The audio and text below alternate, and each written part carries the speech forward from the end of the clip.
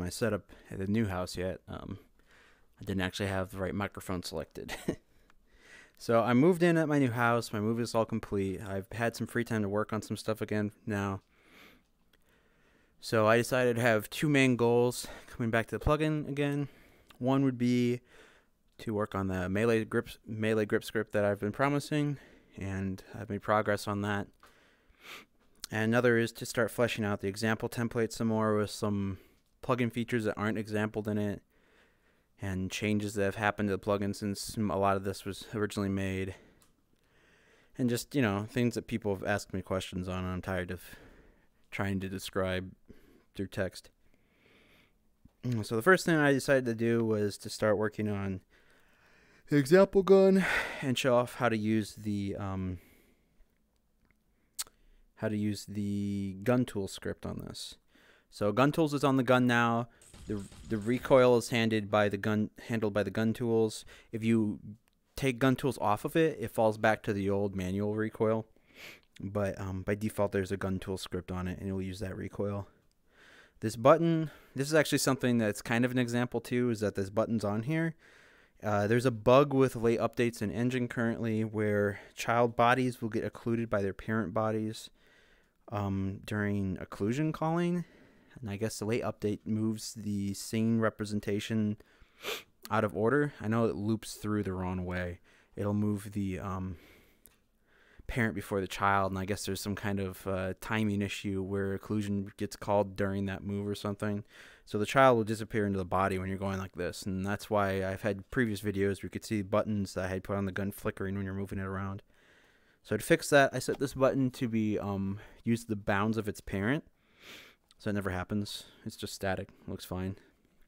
Anyways, though, with this disabled, you have normal two-handed, just works normally.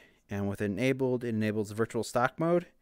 So when you get close enough, you can see how my debug drawing for the virtual stock goes back in here, and how the gun doesn't line up with my hand exactly. It lines up with my neck more based off of this. So this is straightforward. And it lerps in and out of influence based on the settings on the gun tools. So that's a way to for people to get used to the gun tools and see how they work and what they do. Something else is people always ask me about secondary gripping something, holding it to your face, letting go of the rear,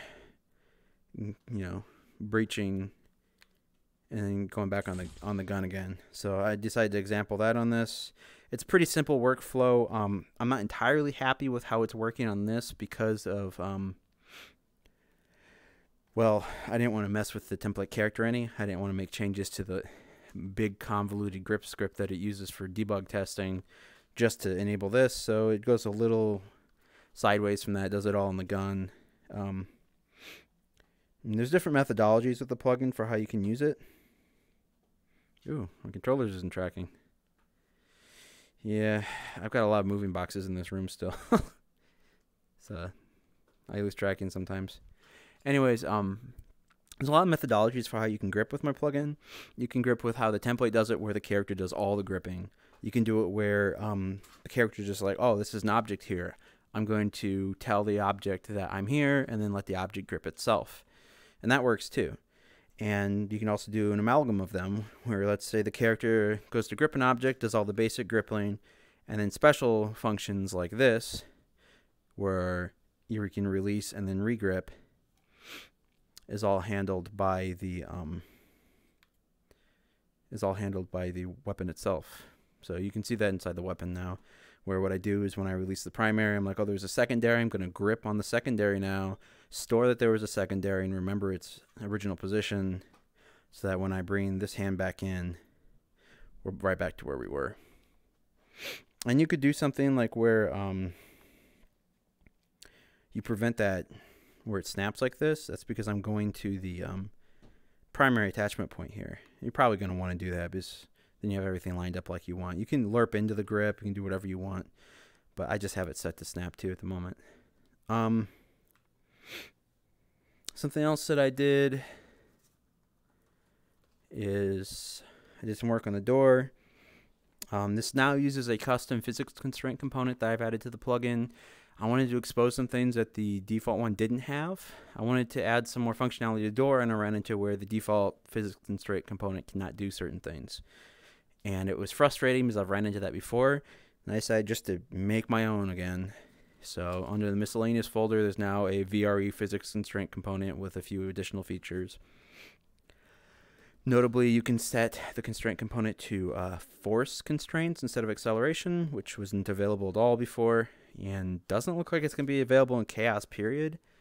I don't know on that one, but I'm forcing it to be enabled when using physics. Also, I set it so that you can get and set the angular offset for the constraint, which was also something you couldn't even access at all in Blueprint, and in C++ it was kind of hard to work with, because you do in C++, unless you did what I'm doing here, you'd have to change the angular, make sure the door is back to identity, and then reinitialize the constraint. Because if you reinitialize the constraint when it's not in identity position like this, then the constraints can be the wrong orientation, because how the constraint components work, and you couldn't change angular orientation without reinitializing the constraint. So what I did is I added a function that gets the angular rotation offset if you need it for something. And also you can set it, and when it sets it, it will decompose the original angular offset rotation by the current transform of the door back into the constraint components space, and then delta it with the new angular rotation offset, and then bring it back into here and modify it so that you can live set it. Like you can open the door, it gets the 45-degree angular offset like that, which lets it open all the way, and halfway through the operation you change it to 10 degrees, and suddenly it's limited to only 10 degrees of swing. So you can do neat things like, I mean, I'm sure you guys have seen the valve presentation by now where, you know, when the door's locked, it only goes a little bit like that. Well, there's a Boolean that does that on this door now where it's locked. I don't have it enabled by default because it's kind of wonky. I don't like it, actually. But you can have it where it's locked. Instead of just not opening, it just wiggles. And that's using the angular offset. Anyways, this door now uses a deadbolt, which is just a VR lever, I think. I don't remember if I used lever or dial for this. It doesn't really matter. I mean, they both work for this. Where if it's locked and it's closed, you can't open the door. You can unlock it, open it. If you lock it while it's open, it doesn't matter until it's closed, and then it's locked because the deadbolt's engaged. Let me change this movement mode. I haven't changed the controls to joystick yet. It's kind of annoying to teleport with this. On the other side, I have another lever, same thing. Really, these levers should be one piece, or the meshes are attached to a lever or something, but I just didn't bother. I got a little lazy with it. I modeled the door handle and then duplicated it, made two levers, and same logic. When the lever gets engaged to, when the door is closed, when the lever gets engaged to 70% of full rotation, then it also grabs the door inside the door. And until then, it doesn't. So like here, it's not doing anything. And when it's engaged, it grabs the door. But when it's out, since the door is already free swinging, it grabs the door immediately until it's closed. You can also set the deadbolt by this key in the back, which is actually a separate actor that's attached to the deadbolt. And when it's gripped, when it's engaged, it has you grip the deadbolt. Eventually, I'll make this so you can pull the key out. And like it'll engage until it's like halfway out, and then it won't be able to turn the deadbolt anymore. And you can pull the key out and then snap it back and then move it again. I just decided I'd move on because that wasn't that big of a deal. Ooh. I had that locked. So that's another example of more complex gripping where the object actually handles some of the gripping itself. Like I said, when you grip this handle, you're really just gripping the handle. Oh, the door was closed. You're really just gripping the handle until it hits that far, and then it also grips the door. And you're gripping both at once. I didn't make a custom component that swings and does that. I didn't make it so that, you know, anything special. It's just a VR lever and that normal door, and you just grip the door when it goes down low enough, and it works fine, and it works in multiplayer. Another thing about multiplayer is physics replication in 4.23 is way better than it's ever been in the engine before, noticeably better. Some of you probably seen the silent video where I just showed that, how this door feels really good in multiplayer, even though it's literally just physics, which normally would feel terrible. And I'm not doing any manual syncing on it, so that's good. The other primary focus after the example template is going to be the Melee grip script.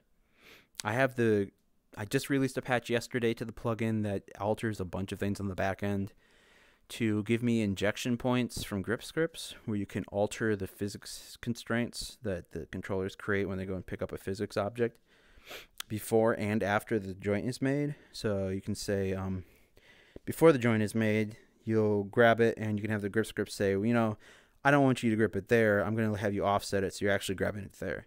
So grip script has the ability to rotate and offset the actual grip, which comes in handy for Melee. You say for this gun, this is actually pointed Y forward on the gun. But if I want to do logic on, like, say, Melee, and like I know I want how far to slide on the shaft, instead of doing everything where I'm going between component facings or stuff like that, it's kind of convenient just to have a component on it that I rotate. Treat that as the basis of orientation. So now I know this direction is X forward for this object, and then I can rotate the handle, the kinematic actor that I'm creating the physics constraint for that I make. I can rotate that kinematic actor to face along with the gun so its X forward is aligned with the gun. And then you can do things like unlock the twist on the constraint so that the gun can rotate like this freely, or, you know, unlock swing and lock only twist so you have only control over this side of the gun, but the rest of it's only controlled by the two-handed kind of setup. There's a bunch of stuff you can do with it. I figured it'd be good to have. I'm not going to be opening up those injection points to Blueprint because, well, honestly, it'd be really hard to do anything with it in Blueprint. Most of the utility of it is in directly modifying the physics constraints, and there's no way to do that in Blueprint. The second part of it is the post constraint creation, and it's right before you're updating the properties on the constraint after the drives have been created and set. It gives you access to edit those drives. So say all the properties have been set and we're in the post injection point, and I'm like, you know, this is the second hand to grip this object, and it's in front of the other handle on that orientation axis that we set up. I don't want this hand to have control over roll on this object. I only want the rear hand to have control over roll. So I'm going to go right before the constraints updated, and I'm going to delete the swing axes from the constraint settings. I'm going to delete the twist axis from the constraint settings and only give it the swing. Or I'm going to delete angular influence altogether and just have it have positional influence on it and let the angular influence only come from the rear hand. That kind of thing. You can change settings. You can change center of mass offset settings and things, you know. It just gives a lot of flexibility. And you'll see why when I bring out the Melee grip script, why I added these things and what they do specifically. I'll be updating the swords in there to the Melee grip script when it's out and refining them. They were just quickly thrown together to give someone an example. My original example of Melee swords is actually significantly better than those ones. And yeah, I mean, that's kind of why I want to remake those, because they're not as good as the originals. I need to make a better physics constraint on this gun. It's so jittery. Alright, but, I mean, that's pretty much it. I think that's everything. I'm working on Melee scripts next. Physics have been updated and plugins running stably in 4.23. That's it. I guess next video will probably be showing off some of the Melee stuff. So look forward to that. See ya.